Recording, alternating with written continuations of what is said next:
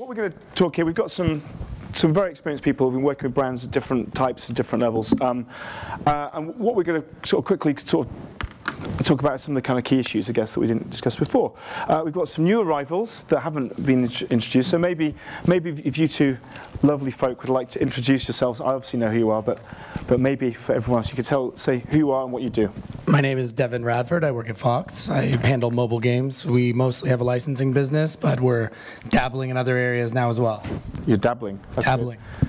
I'm Macy Mills. I work at Hitcents. We're a mobile game developer and publisher, and I run business development and strategy. Fantastic. And obviously we have Dan from EA and David from WG Sales. So I guess I wanted to, we've got a lot of different kind of brands represented here really, kind of video games, sports. I know Macy, you kind of work a little bit with CAA and maybe some celebrity stuff, you're a bit more aware of that. And obviously you have the odd TV and film license that you might be able to use. I guess the question is, can any AAA brand any big brand convert to mobile? Is any brand a good brand? I guess you said, David, earlier, you kind of suggested it probably wouldn't be necessarily. Does anyone want to leap in on that? I just think there's a lot of uniqueness to mobile, and you have to understand how transferring any brand to mobile may find new audience or lose a lot of the audience that you were hoping to leverage onto mobile. Yeah. Okay. Fair enough. Is there any brands that we can? I mean, I guess we're not going to name names here, but I mean, we can see it, for instance, in kind of Glue's approach. They've been very incredibly successful with Kim Kardashian, and then they've tried to repeat the trick with other celebrity brands, and it hasn't really paid off in the same way. They had Katy Perry, they had James Bond. They've got the other Kardashian sisters now.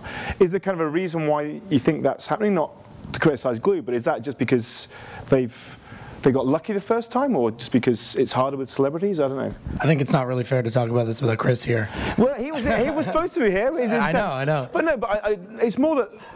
Not drilling what they've done, but is there a reason why the same thing doesn't work both times? Is it execution thing, or is it more of that they were kind of lucky the first time? I think no matter what you're doing, whether you're doing games or other kinds of content, the content's got to fit the audience. Yeah. And so maybe the gameplay patterns and the style of gameplay was more suitable to Kim Kardashian's audience, and perhaps Katy Perry's audience just likes to sing with her. And I think you have to think very hard about that when you're making any kind of content, whether it's games or television shows or film. And there's going to be an audience for one thing, and they'll want to interact with their fans or the content in one way, or not in another. Sure. That's a vague answer for you. Sure, that's good. That's a good answer.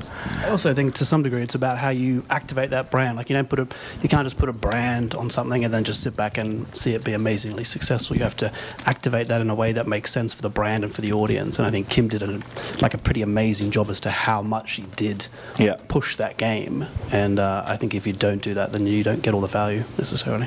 I think it helps that her fans are kind of cultish too. Yeah. They'll do whatever she says, so that helped. It's cultish, so the secret is to have people obey without question. I like that. That's good. Yeah, but I could also see. I mean, if you see a Katy Perry concert, she's followed by I don't know 60 million people on Twitter, something like that. But if you see her concert, she's got hundreds of screaming fans that are fainting. So they seem cultish to me too. So.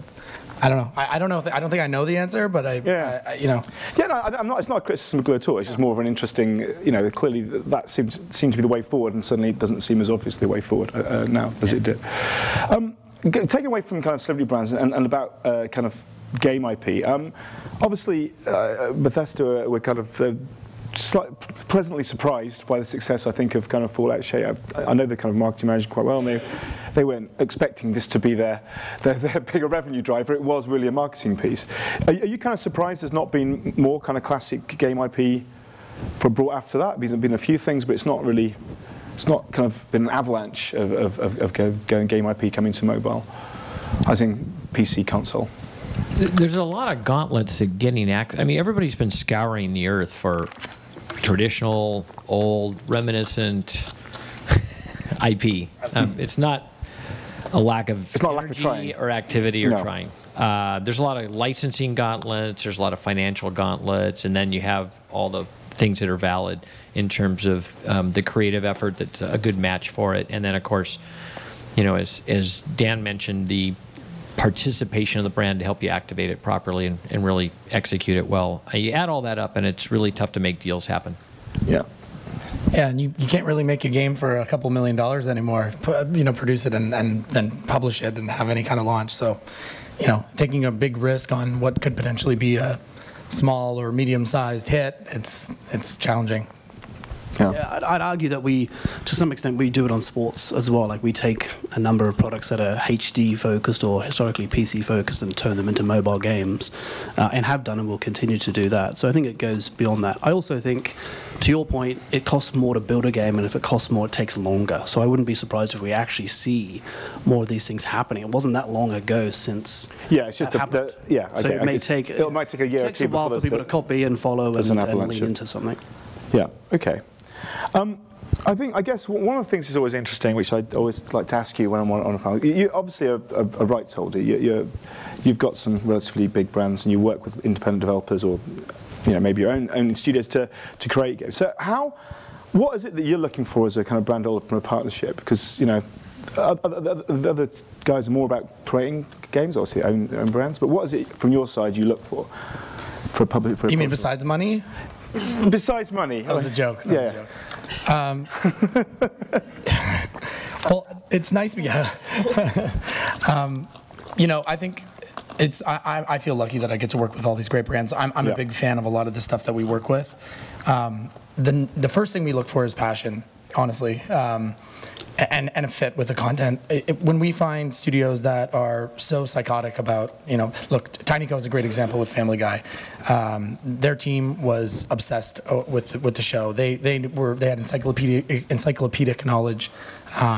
You just could tell that they were going to take care of the brand and really make it come alive on mobile, and they did it. So that's the number one thing we look for.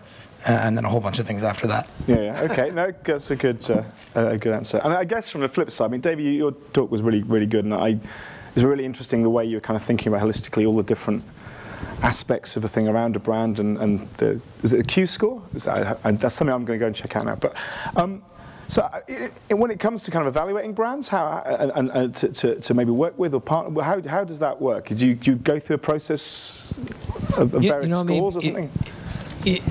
I'm not sure how far we can go. It may be somewhat of a false positive to think I can increasingly quantify the value of a brand.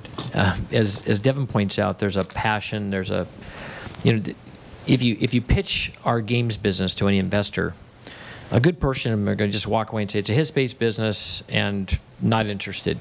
Yeah. And we've gotten to the point now where we can test, take metrics, and improve our chances of some level of financial performance and success. Yeah. And there's big mistakes we can avoid, but there's still a hits-based element that you just can't factor. So we're going to try as hard as we can to quantify the value of a brand based on every click and behavioral score and algorithmic approach we can. But at the end of the day, there is a big element of breathing passion into the brand and breathing passion into the consumer experience and having that pay off in an emotional connection that you can't quantify. Yeah.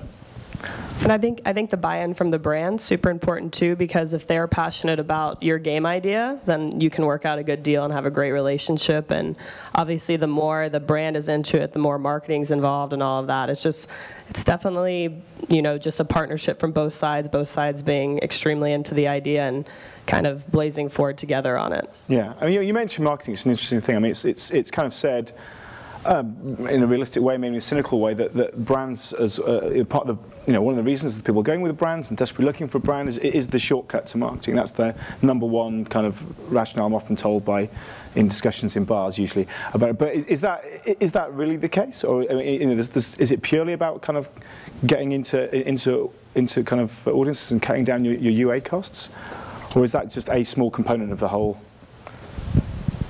Difficult question. Small, Large, primary, you know, pick your term. It has to be, because there's a financial cost both up front. Can be a huge creative cost in terms of your freedom and building the game you want to build, because now you've got brand owners that have an interest in what you're going to build. In fact, I should probably go back one question and say it goes both ways. in a previous life, this was more apparent than it takes so long to make games. You know, I've maybe got, I don't know, a dozen or so big brand game things behind my belt. But in a previous life, we worked with TV production teams to create a company called GoTV, a bunch of video on mobile. And the production teams all had very different levels of passion for putting something on mobile. And so it goes both ways. You have to be passionate about their brand, and you have to really take great care of it and breathe your creative juices into it. But they have to be equally excited about this new frontier of opportunity, and it gets into the activation. How are they going to help you? How are they going to work with you on the creative, approve things, be responsive, be engaged, and be helpful? Right? Yeah. So it goes both ways. If they're not entirely passionate and they see it as, it's just kind of a little bit of gravy, and you know, as long as it's hands off for us, we don't care. A lot of times you can't achieve the result you're looking for. Yeah. But I think the UA cost, getting back to that question, the economics are so high on CPI right now that has to be your I would just use the word primary economic benefit. Certainly these other things factor into it, but it's the biggest financial piece. Yeah, and it's interesting talking about the relationship with the close relationship required with the brand or the content producer. Obviously, like EA couldn't be more sort of into these kind of sports now. You're like everywhere. I've got another business that works for the Premier League a bit, and I know that EA's into everything. I mean, it's a big part of what we do, and obviously for sports, I don't believe you. I think it's very difficult to be in sports without some form of brand licensor type relationship, I think. And only because that's really, at least in the world of sport, that's what means authenticity. Yeah. So if you're not licensed, all of a sudden you're not really true to the sport. And therefore, in terms of going back to that world that you're trying to immerse people in, it's just not authentic to the world, so people can't connect with it as deeply. So I think for sports, it's very difficult to break through without some form of license. I actually don't see it as a shortcut. I just see it as a base requirement for authenticity, as well as just for the story and the fiction of putting together a sports property. It doesn't make things easier. To your point, David, it often makes things harder in terms of the type of game you want to build. But I think it's almost a minimum price of entry, at least in the sports context. There was a Japanese sports developer that didn't necessarily have all the official licenses. I can't remember the name of them now. They're quite small. It's not an exclusive. Yes, there's a number of products throughout the world that don't have licenses. But you won that. That's good. Of course, I'll go back to the Baywatch volleyball earlier. Awesome. Aside, because that certainly was a legitimate sports brand, but killed very associated with the world of volleyball. Baywatch. I've been trying to download that since I heard about it.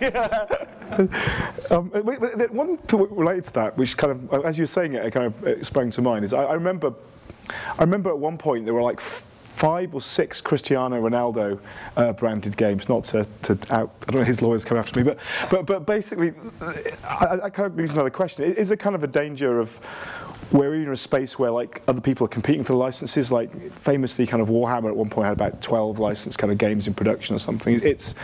Is that a kind of a danger? Because you're using that because you want to stand out, but then someone else is doing it. I mean, it's even here we've got like saying I have a Warhammer license. What? You have a Warhammer, sorry.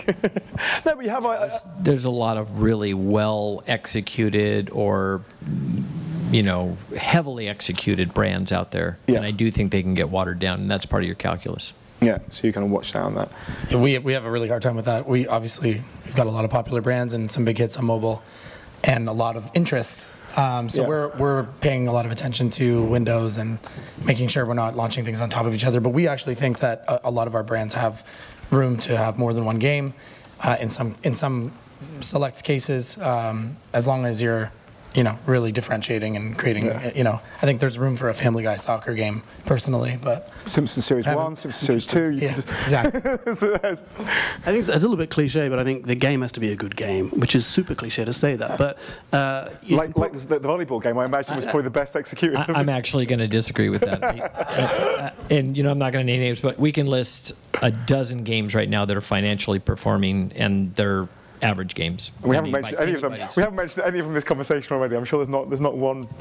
Some of these brands have done such a great job of pulling a game forward, and it's not a bad game, but it's either a straight copy or it doesn't bring any innovation at all. It's a very safe thing, but the brand is clearly allowed it to perform above the noise. I don't have any games like that.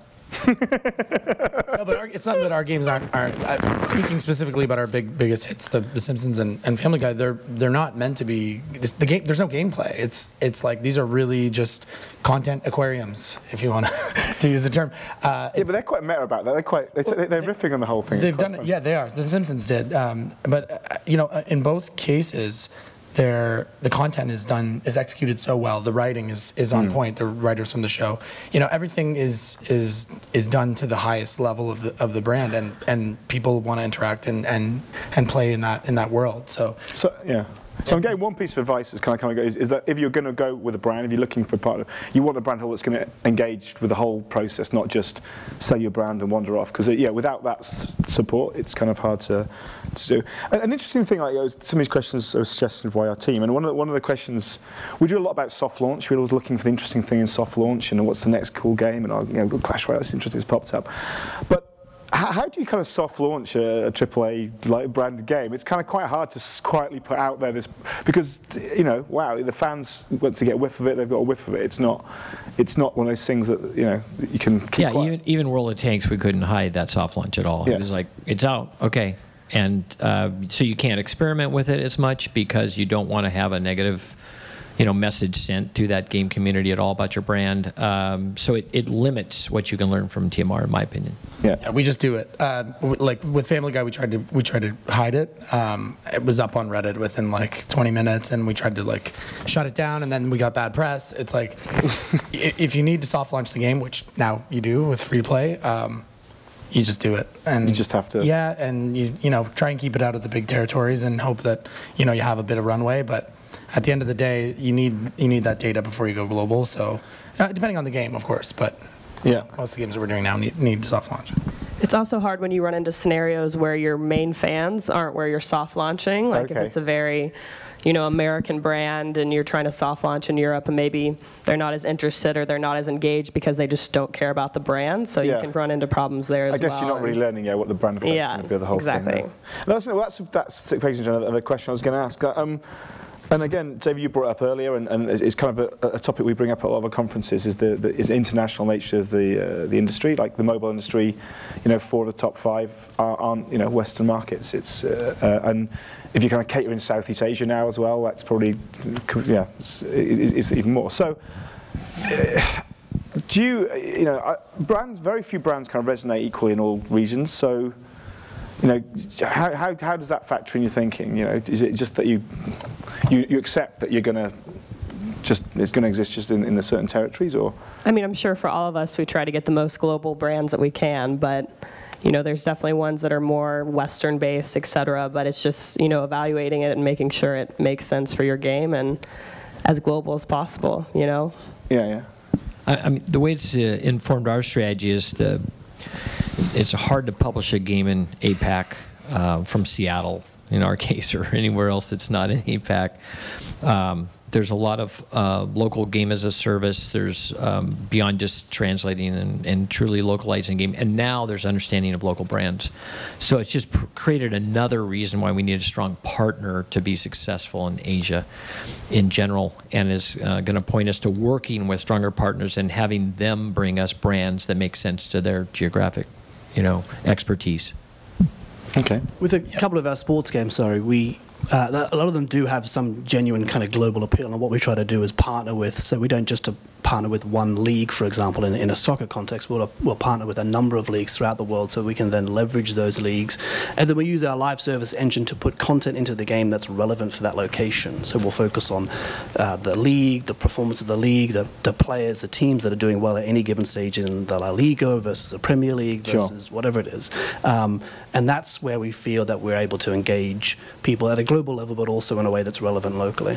And you guys are launching FIFA Iceland edition this week, right? We're not talking about Iceland at the moment. It's still it's too raw. Everybody is. No, we're not. So has anybody picked up Brexit, the brand? Yeah, that'd be the latest. That's kind of trending at the moment. I wish we could capitalize on that.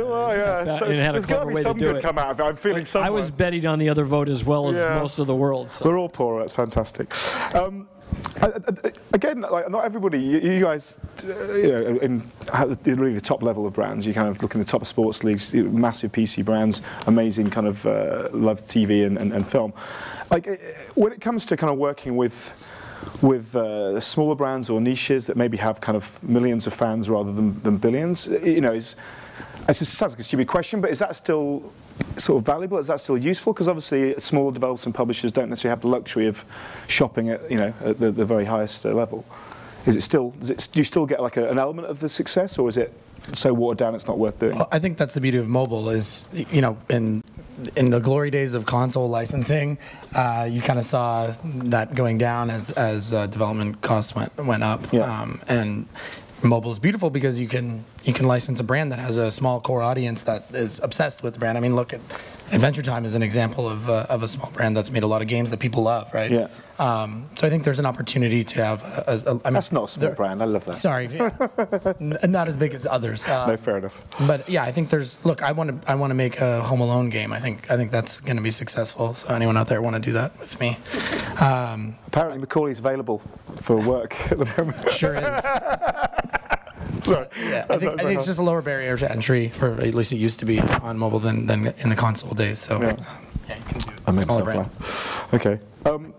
No, it's very interesting. You see a lot of players out there with older brands or kind of more niche things. I just don't know. It's not clear to see how successful it is. Are you going to talk about the brands you're working with, Macy? Are you not allowed to? Damn it. Shortly, not yet. Shortly. Soon. Was it? When is it? When's your next one coming out? Month?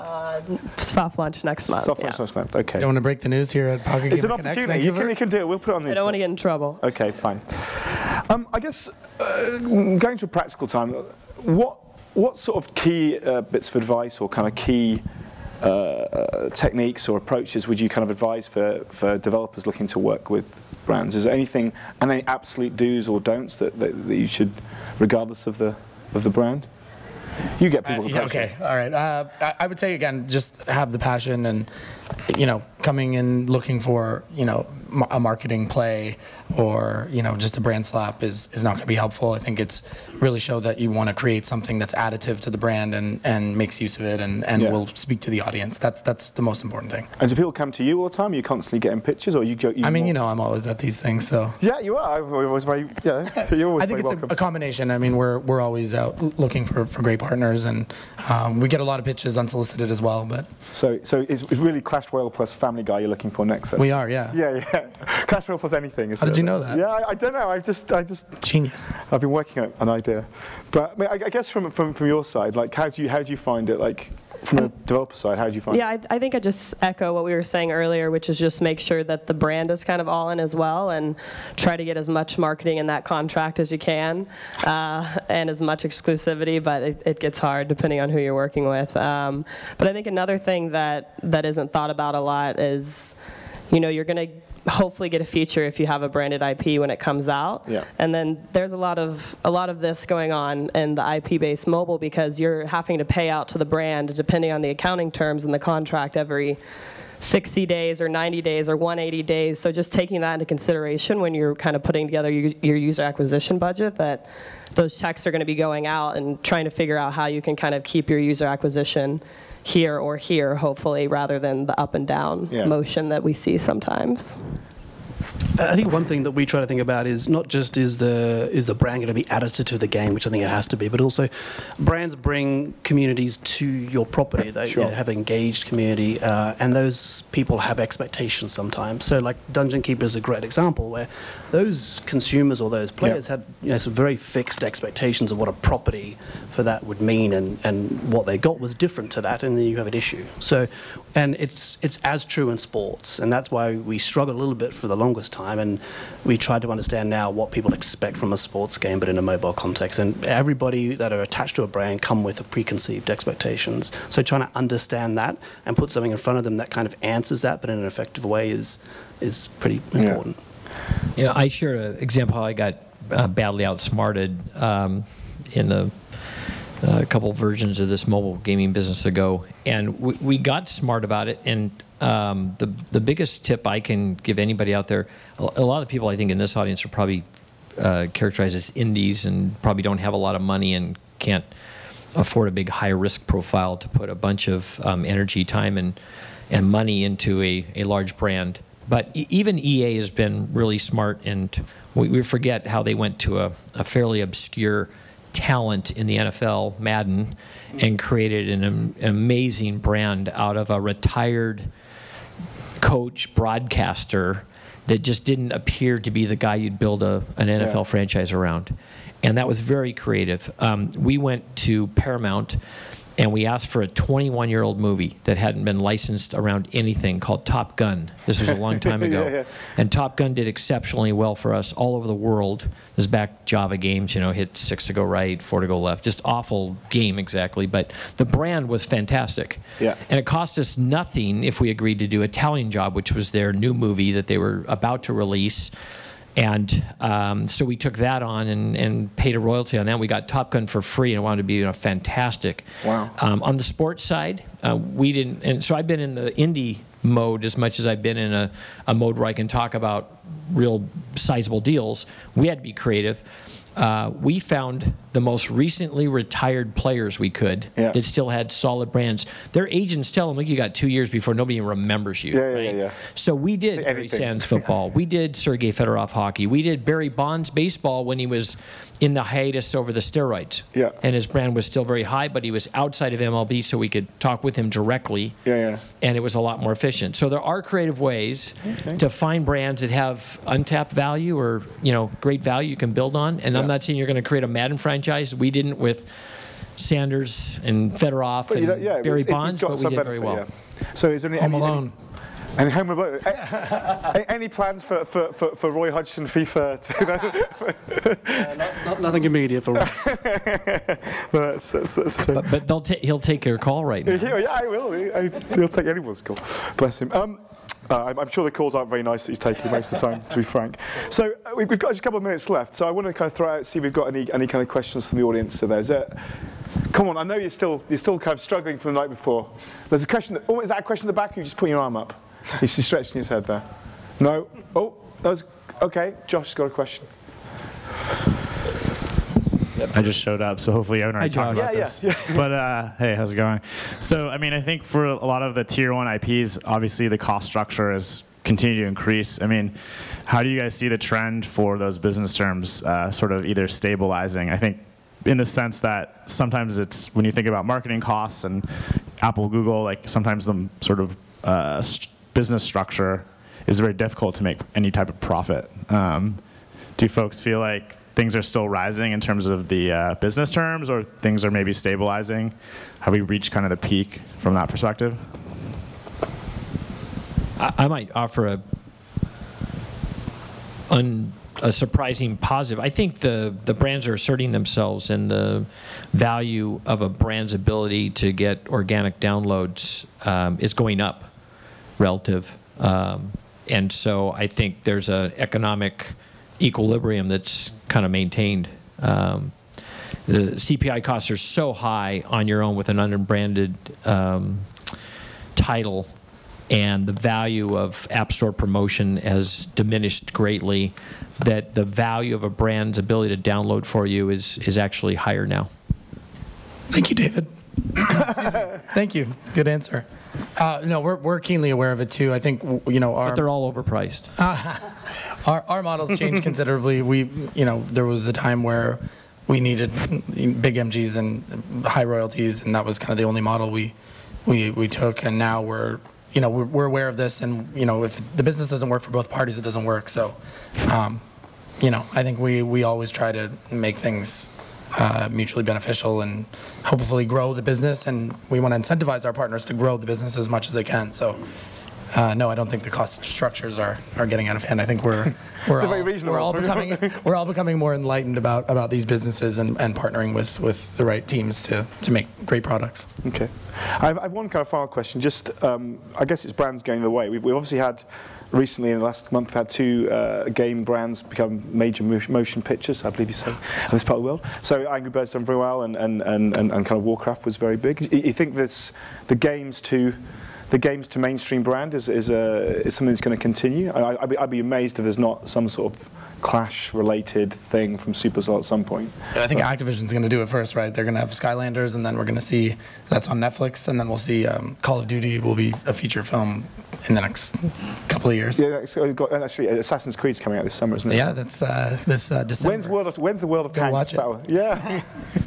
Well, we did a fairly last-minute haphazard tie-in with Fury, which was a tank game. So we're inching down those paths as well. Yeah. Fair enough. Okay. Cool.